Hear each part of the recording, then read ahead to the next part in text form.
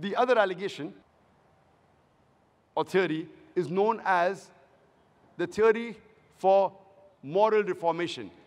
The Prophet attributed the Quran to Almighty God because he wanted to reform the people. Now, why should a person lie? Because he wants to reform the people morally. If you want to be truthful, you cannot lie to be truthful. The means should match with the goal. And the Quran says in Surah Anam, chapter number 6, verse number 93, that who can be a more wicked person than a person who invents a lie against Almighty God and says he has received inspiration when he has not?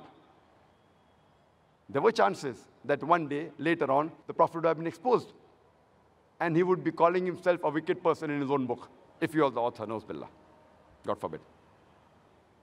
It's mentioned in Surah Haqqah, chapter 69, verse number 44, 45, 46, 47, that if the Prophet was to invent any saying in our name, we would surely hold him by his right hand and cut off the very artery of his heart, and no one will be able to save him from our wrath.